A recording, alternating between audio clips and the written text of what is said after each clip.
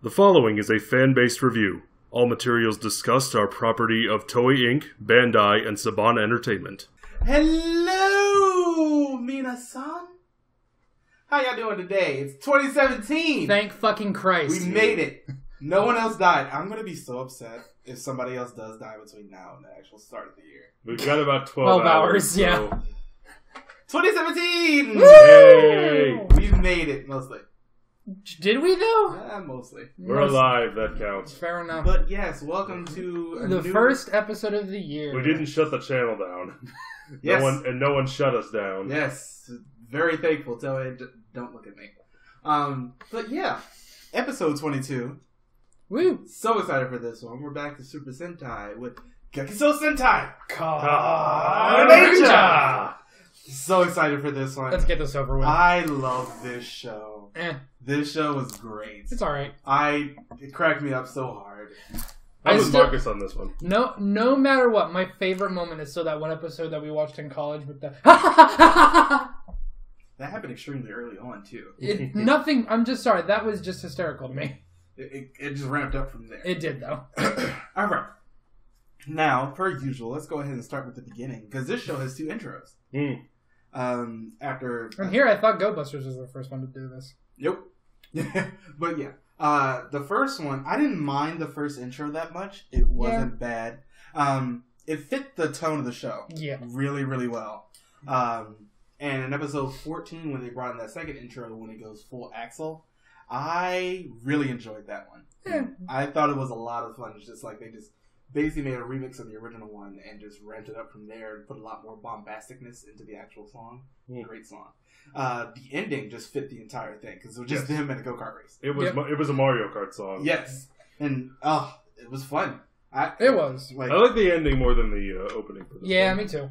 I'm a little bit of the opposite, but I understand. It's just like these things do very well at just presenting the show for what it was.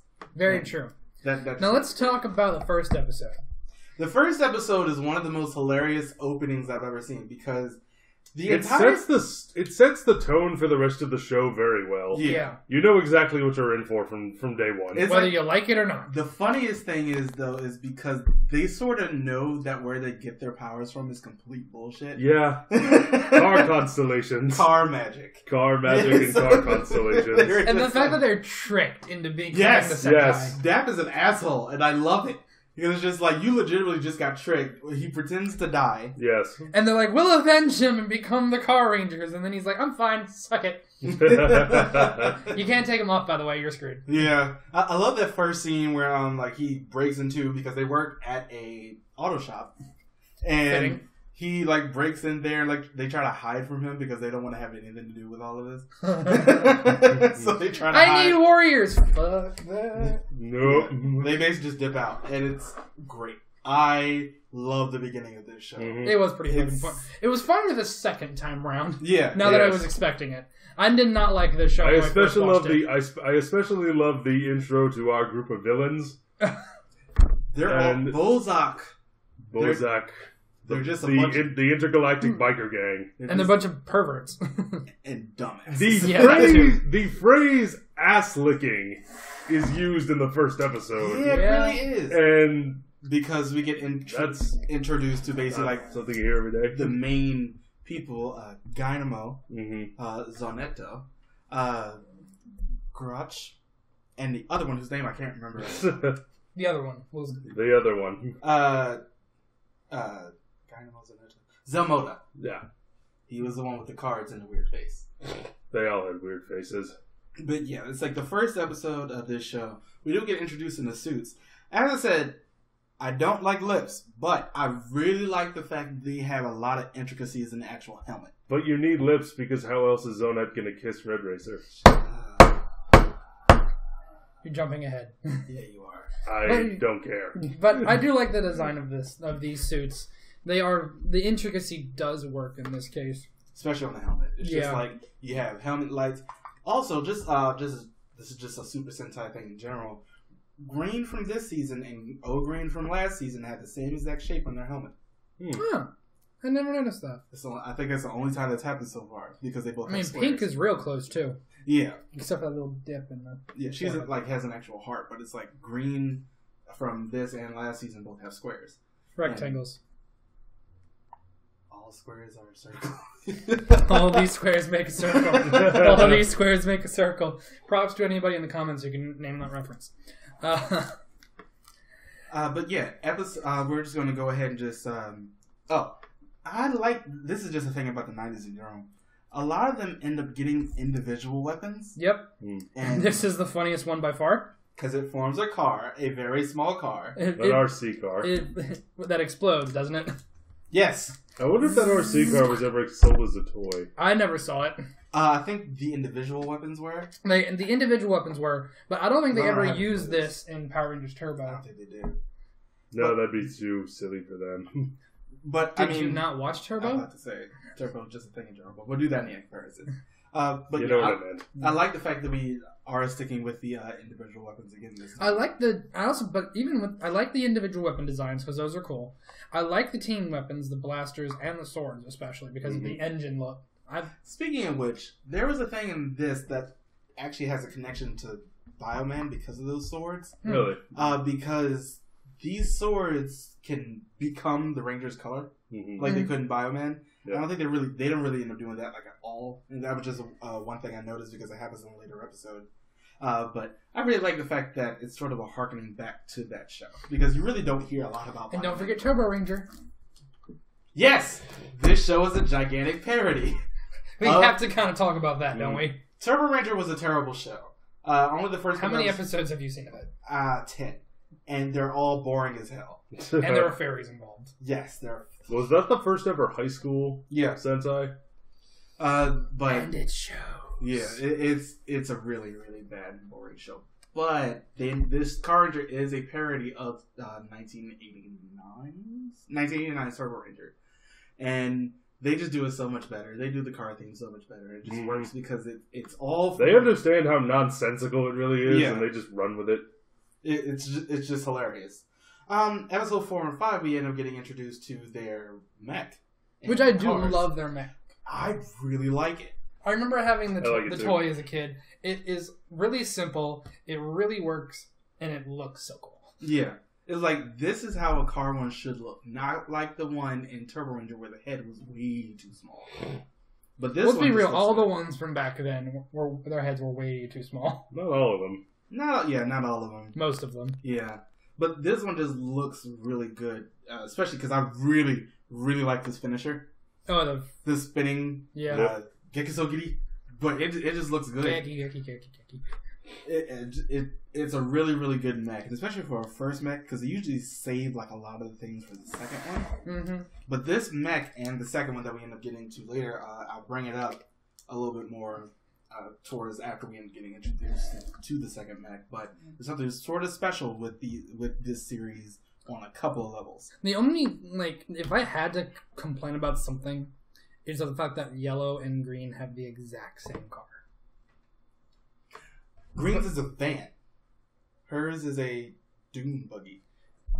It's pretty much the exact same design, though. The only difference is the hood is a little longer on yellows. Yeah. Okay. Now, here's the thing about this show, and I'll bring this up a little bit more later as well. This show is extremely aware of itself. Yes. Because they love to break tropes. Yep. And the fourth wall. Yes. The fourth wall, there is no fourth wall on this show half the time. It's basically like just watching a much more toned down version of Deadpool. Which is unfortunate. Yes. Let's go ahead and get on to episode 12. Because this is the episode where we get introduced to Signal Man. Yay. A hilarious... I love Signal Man. Hilarious character. But I gotta ask you, Marcus, do we have his permission? We do have his permission. Awesome. I asked him first. He tries so hard to be the straight man. Mm-hmm. And he can't be. Because he's a doofus. Yes. That is a good word. I still love, because, we have talked about this before in our roll calls video, but they do have a roll call. And there's, the Carrangers do have a roll call. And there's one scene where they do the roll call and Signalman, walks in, and then he sees it going like this, so he goes... He was J before J. One of my favorite Signal Man moments is the two galactic cars that are racing on the social. When he sees them fly over, he goes, "Wait, you don't have a."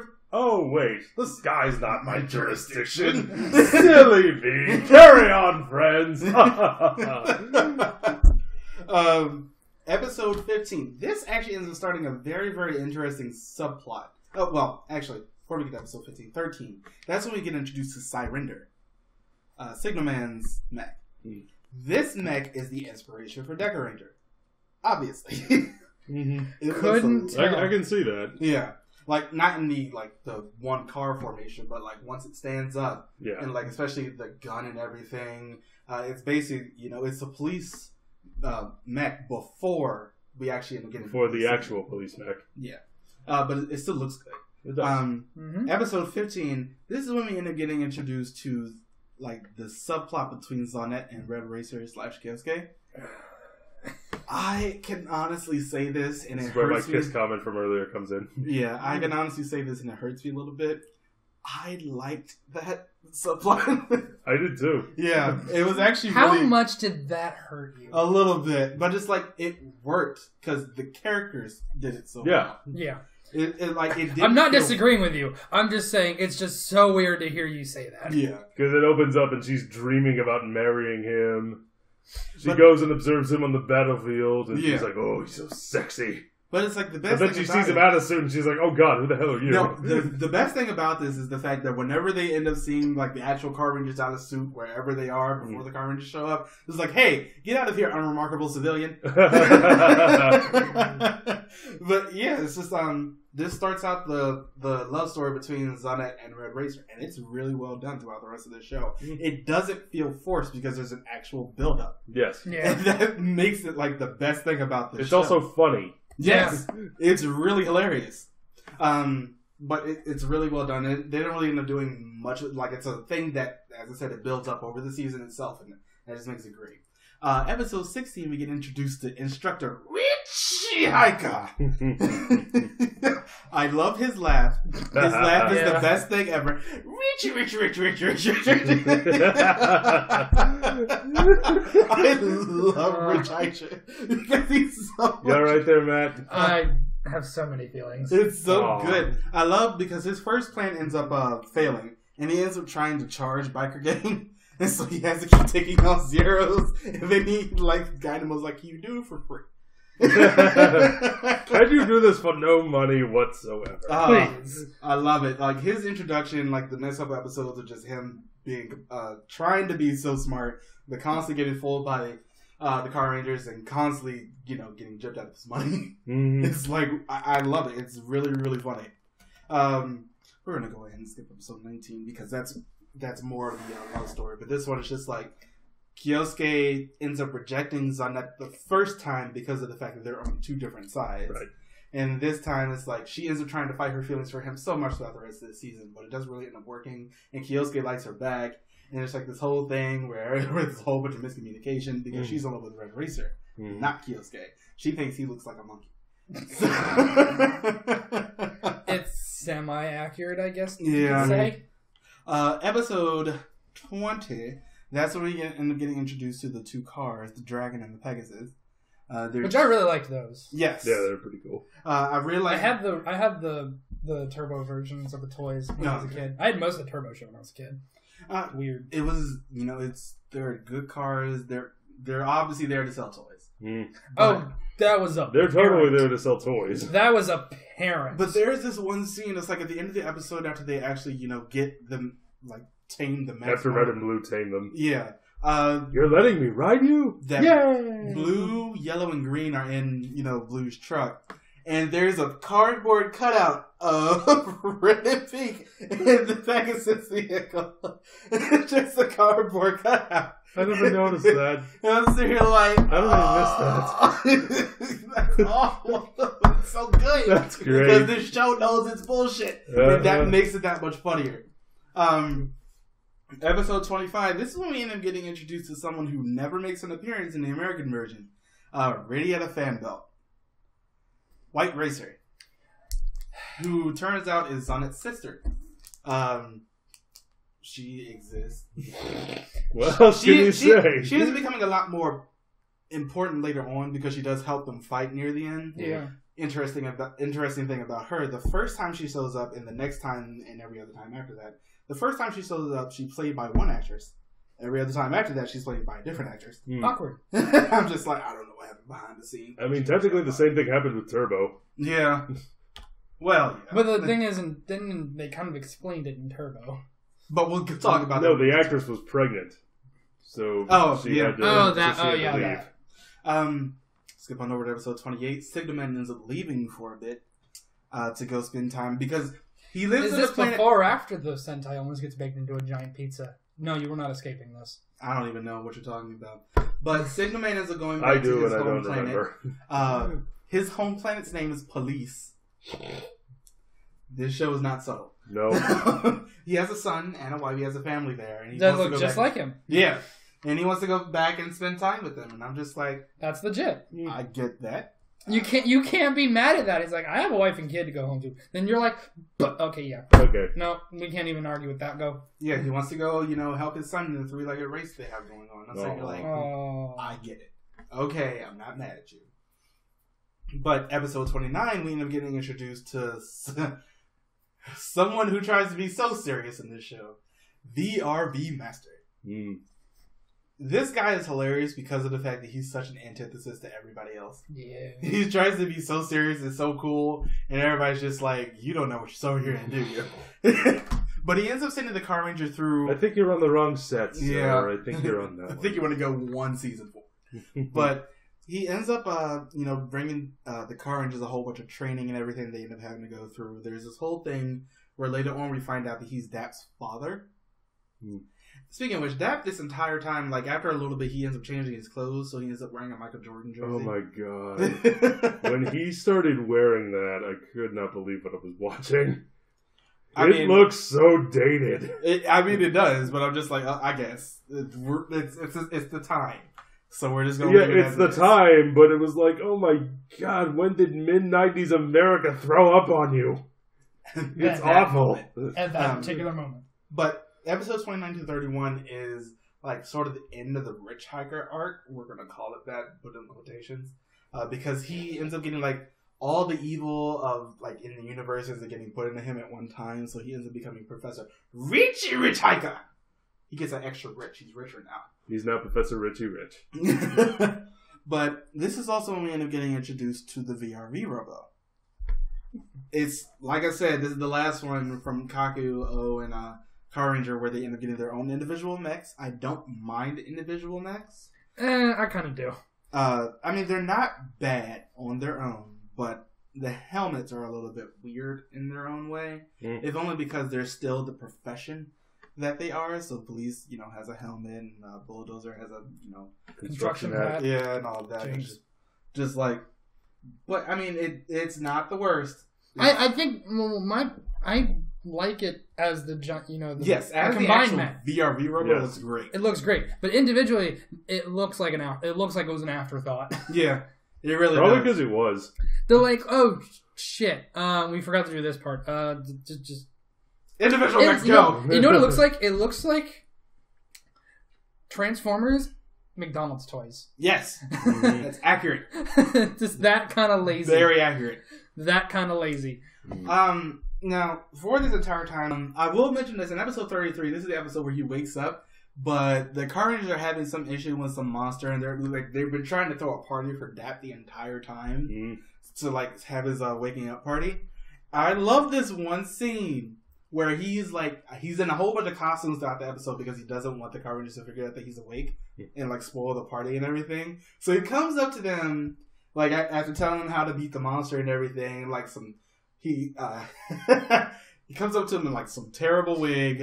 He's looking like Josuke or Gentaro, and he has a pink guitar and everything. He's playing it and everything. He's like, "Yeah, baby, this is how you beat the monster." He's like, "Oh, thanks, man." And then the Carrangers run off. They're like, "That was Dap in the costume, wasn't it?" "Yeah, I guess he woke up." They were just like, huh. And they just keep on going with their lives. That. I just love it.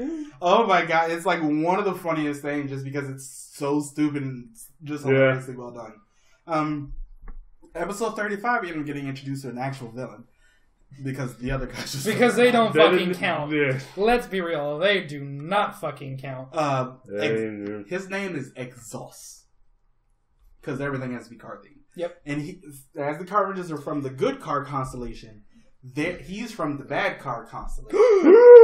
Where he just wants to build like an intergalactic biker highway or something. And he has to They're calling it a freeway. He has to blow up Earth because it's in the way. So Hitchhiker's Guide to the Galaxy. Yeah. Basically.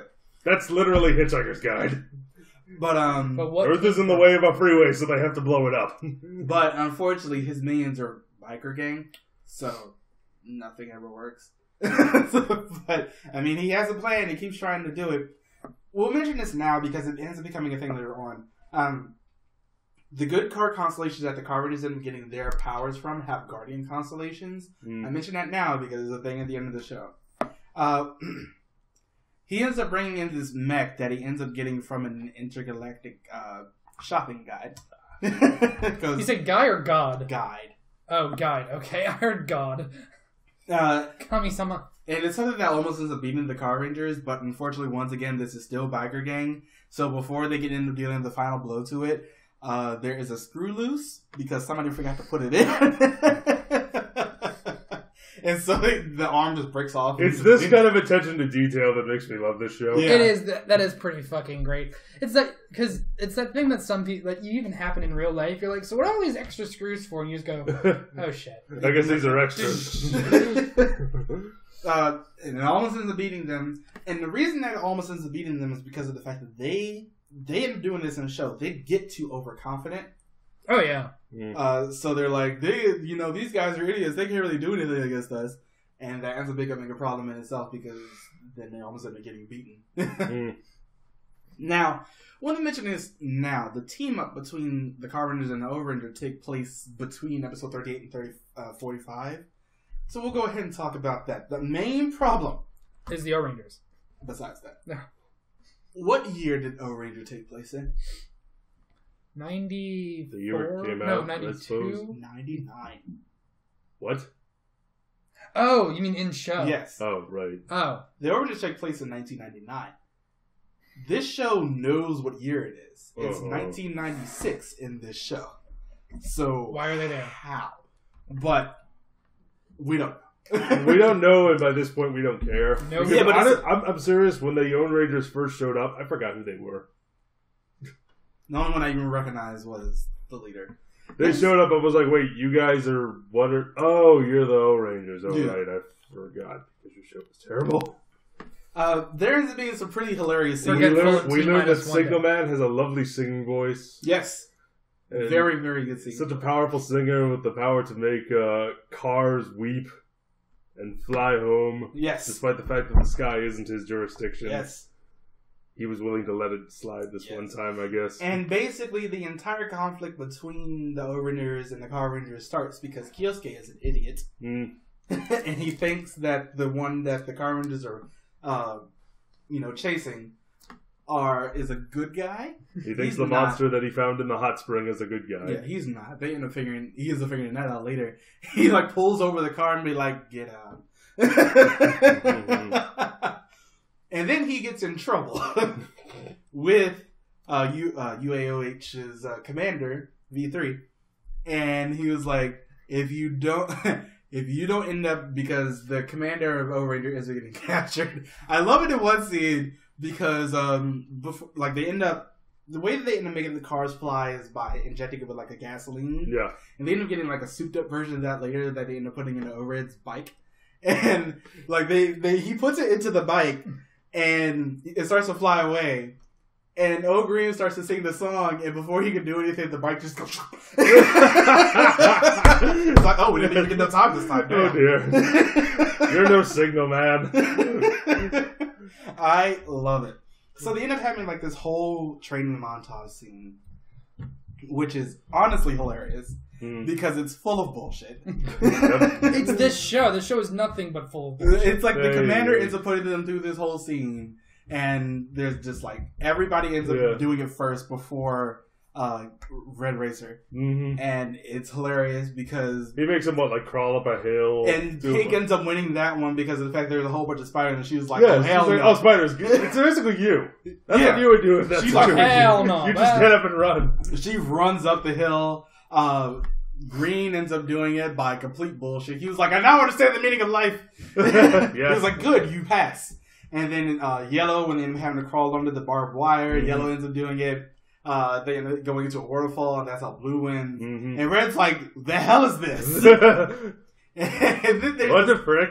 There's this whole scene where he ends up getting super motivated, and he ends up having to run through. He was going to have to climb the wall the first time, but he gets super motivated and just runs through the wall. And that's how they also end up getting Red back into this, where he runs through. You hear him yelling, and back again he's like, "What the hell is that?" And he just runs through a wall.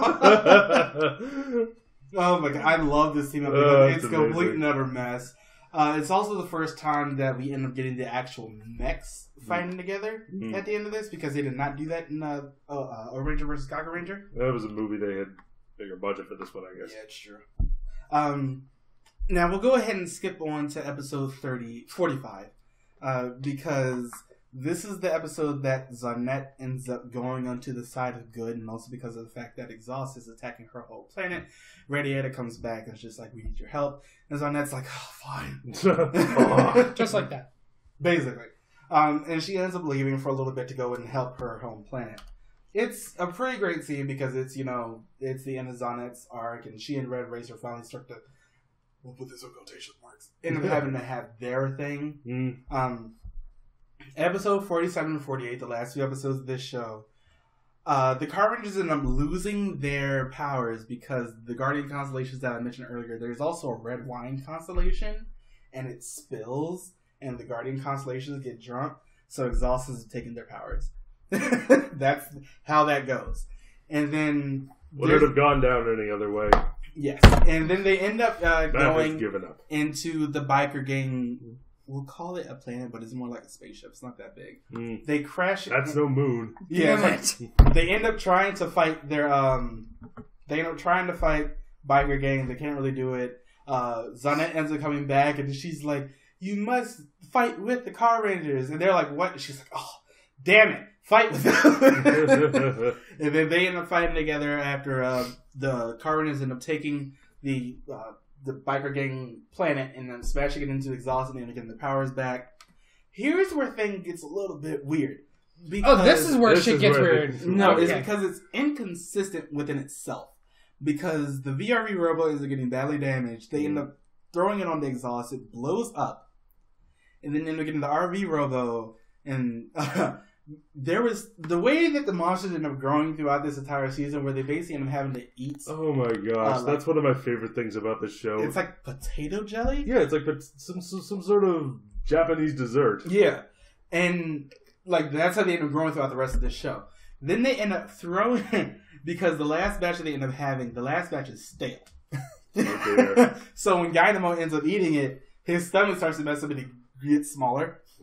And so the way that they end up beating Exhaust at the very end is that Dynamo ends up taking the stale one and throws it into his mouth. And he starts having a whole bunch of stomach issues and he gets smaller. And that's how the Carranger end up beating him. And the weird, like I said, the weird thing is because of the fact that VRV Robo ends up coming back at the end of the show, we just saw it blow up. And it's just standing behind them. And then everybody goes their own merry way. The biker gang ends up going around the earth. I think Dynamo ends up becoming some guy at a restaurant. Some of the other biker gang members end up becoming a traveling troupe or something. Yeah. And Zelmoda and Grouch end up going back to elementary school. Yay. Yay. Finish your education, folks. Yes. Don't quit school. But I mean, that's the only inconsistent thing really at the end of the show. But I really like this show. Me too. This show is so much fun. Like, I just enjoyed watching the entire thing. I cried laughing on a few episodes. That whole thing, when they said, it's like, I guess he woke up then. I had to pause the video because I just wasn't ready for it. I was like, you can't break that much of a trope. They just did it. Good stuff. It's great. Let's get into these characters. Kyosuke. He tries. He's so fucking hard. He's really lazy. Yeah. Like, extremely lazy. He loves to go to sleep. Yep. But he's like he's the test driver for all the cars that we end up fixing at the Pegasus Automobile Shop. And, like, there's this whole thing after the VRV Rebel ends up getting introduced, where he ends up getting into his mind after VRV Master tells him, like, you have to be the leader for this team. There's this whole episode where he tries to be the leader so hard. He's so overzealous with it. He's like, everybody else is fighting. And I think Pink was over there fighting some of the Wumpers. That's the minions of the season. She's over there fighting them. He's like, Pink Racer! And he just goes and starts beating up all their Wumpers. Pink Racer! And she was like, I had that. He was like, ha-ha! No way! He just goes off like, he's so overzealous. I mean, he really tries, but his character is very honest. Yes. And I like that. It's just like, he's a hilarious person. I think he's one of my favorite just like Reds because of the fact that he's so normal. He's like extremely normal. He's not too loud, he's not too monotone, he's a normal dude. Yes, he gets punched in the face so often. Yeah. Just by everyone. I mean, especially Pink. He gets just hit by her like all the time. It's great. He's a great character. Yes. I thought Kyosuke he's hilarious. I love seeing him come back and go Kaiser as well. And still be the same damn person. Yeah. I love how he breaks the fourth wall during his hero shift. Yes. It shows up, his Bracer form shows up in front of him, and he's like, swats it out of the way. I still remember that there was this whole other scene where, I think it was in the same Leader episode, where he's like going off and fighting the monster base by himself and just destroys it. And when he's doing his pose and everything, he just keeps spinning. And then at the end, he makes the Gokai just put on a traffic safety plate. Yes, it's great. Naoki, Blue. He's the least interesting of everybody. He's very polite, and he's very proper in his speech patterns. But I mean, he's just really not that interesting. He's not bad because he does end up having some. I would safe to say it's not. None of the characters in this show are bad. Yeah, it's just like they're all likable in some way. He's just like on the. He's the lower tier, lower end of the spectrum on this one. I remember there's this one scene. I think it's the time when Radiata and Zonette are, they're coming back, and I think it was at the end of the episode where Zonette and Red Racer end up like having a notebook that they pass back and forth. And Zonette just straight up rejects him, and Red Racer just standing there like this. And Yellow's like, oh, look at all the sewing I have to go do. Green's like, I'm going to go join her. And Pink's like, I had to go do some shopping. And Blue's like, I have nothing. I just don't want to be here. I'd help you, but I don't want to. Yeah. He has moments when he plays off of other people very well. But it's like when the episode focuses on him, it's not that good. It's sort of boring. Minoru, Green. He's my favorite. I like him too. He's pretty cool. Like, he doesn't overact. Everything feels so realistic. Shit.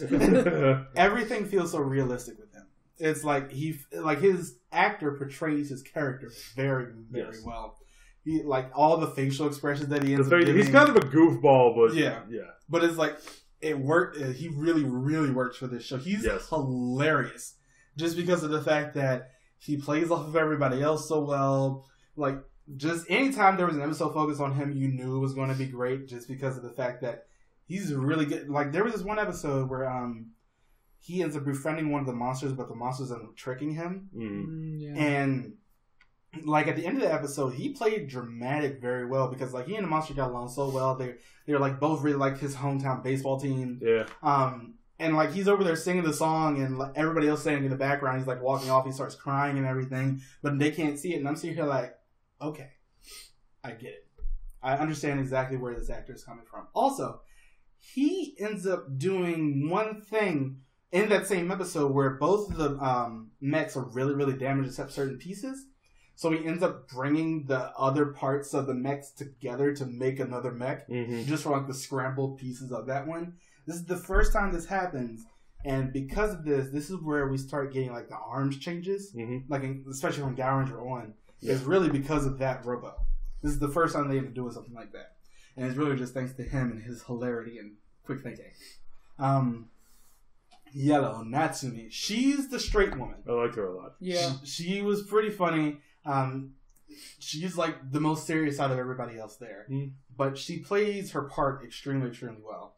I just love that. I thought she was hilariously funny. I really wish she did a little bit more with her, but I mean that's something that'll usually fall by the wayside every single time. Yoko Pink. She's the more girly of the two. She is the girly. She worries about her weight.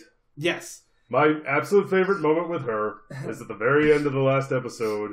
She's sitting at her desk. She's working. She looks around, pulls out 2 pieces of cake, and just goes. I remember this whole episode where she... That was so funny. Was like, some guy is about to propose to me, and she was like, I'm going to go ahead and quit the car just now. Bye! Just like, what? Well, you're a lot of help. During the Christmas episode, she sort of ends up showing how terrible she is. She's like, I'm going to get everybody a present just so they can get me one. I'm going to get them all a really cheap one, and they can get me something better. Just like, yeah. Signal Man. I think we've said enough on Signal Man at this point. What else was there to say? He's just a great character. He is an idiot, but he's a total doofus. He steals the scene whenever he's there. He's just so good. He ends up placing his base in a lot of places where he thinks traffic will be, but nothing happens. But there is nothing. He was J before J. He placed it in the middle of a forest, on a sidewalk, up a mountain. It's like, I guess you could do that, but he was still really, really funny. I enjoyed Signal Man. I would love to have a scene where a guy is like trying to herd sheep or something down a mountain, and he's like, "Ah, can't do that here. Not have my permission." Dak is great. Yeah, he Japanese might be troll Yoda. He might be like my favorite mentor character because he's still young, but he's just such an asshole with it. He's really funny in the things that he ends up being able to do just throughout the rest of the show. I enjoyed him a lot more than I thought I was because when I first saw him, he reminded me of that dinosaur show from back in the 90s. Sinclair! Yeah. But it's like he was really funny and just... He always was there to help the Carrangers, but sometimes he did it in such an asshole-ish way that it just makes him that much funnier. Like putting on a wig and a pink guitar? Yes. Like episode 33 will just end up being one of my favorite just like Sentai episodes overall because of that scene. It's just like, that was that. Guess he's awake. Oh well. But this show was not the mama. I love Carranger. It's not my favorite, of course, but it's good to watch just because of how funny. Especially if you want to, if you want to laugh, definitely give this show a watch. Gekisou Sentai Carranger was just something that was really, really worth it. I'm happy we're watching it. After Amazon's. Well, before Amazon's, because we need that moment before we end up going into that. Speaking of which, we're doing Kamen Rider Amazon's next. We're going to review the whole show. Yes. All of season 1 this time. But we're doing Superhero Tyson. Oh yeah, I thought we were doing Superhero Tyson first. That's after Mega Ranger. Okay. But back full circle for you, isn't it? But yeah, it's just like, after O-Ranger, I feel like this is a much better follow-up. Because they're just like, O-Ranger was a mess, and then we just have to go like full Monty on this one. And they did. And I really, really like O-Ranger. I thought it was hilarious. Everybody in the show is worth it. But yeah, that is just a great show. It is. You know what we have to do now? We have to compare it to a terrible show. Join us next time. Join us next week for a comparison episode X 5. Where we compare it to Power Rangers Turbo, the show that almost got Power Rangers canceled. And join us in 2 weeks for Kamen Rider Amazon's the full first season review. But this has been the Tokucast review. Thank you guys so much for joining us as usual. Welcome to 2017. We hope it's fucking a lot better than 2016. We'll see you guys next time. Bye, everybody. Bye.